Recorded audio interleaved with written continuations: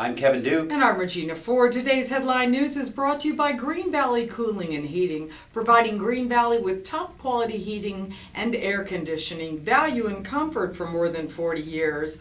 Located in Green Valley at 645 West Ward Lane or call 625-1234. Two Green Valley nonprofit groups are taking donations for Oklahoma tornado disaster relief. Monday's tornado killed at least 24 people and left hundreds homeless and more in Oklahoma City.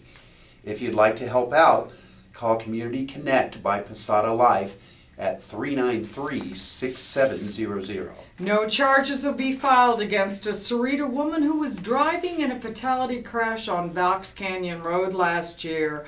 2 people died in the wreck after the car went off the road and plunged down a 200-foot cliff. The Pima County Attorney's Office said homicide charges against Jacqueline Basacher Salazar are dismissed after evidence of driving under the influence was insufficient for prosecution. Read these stories right here on our website or in your copy of the Green Valley News.